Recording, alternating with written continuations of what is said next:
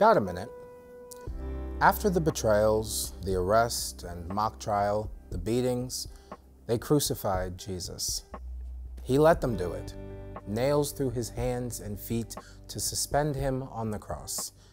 Even from the cross, Jesus remained focused on God, taking care of his people, and even forgiving the very people who put him there. In his last breaths, he cried out, "It is finished." And Jesus died, the perfect sacrifice for all our sins. Everything went dark, and there was an earthquake. Tombs opened, and dead people arose. A thick temple curtain that separated the holiest place from the other rooms was torn in two. Friday night, and nothing seemed very good. The long-awaited Messiah was dead. A follower buried Jesus in a donated tomb, and the family and his friends and followers sat in their grief and loss. Until Sunday morning.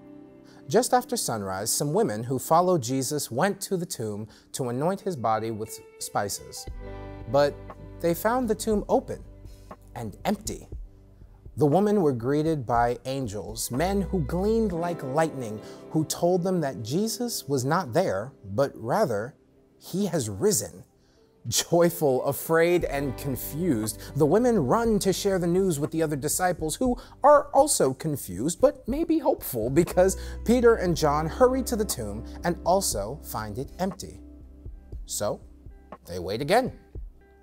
But Jesus is indeed risen, and the risen Lord is on the move. He appears to Mary Magdalene and some women, to two people on the road outside Jerusalem, and finally to his followers. What an amazing, joy-filled reunion it must have been. Jesus' disciples don't understand it all, but they know this. Jesus is alive, he has conquered death, and he's back with them. And that's all they need to know to have hope again.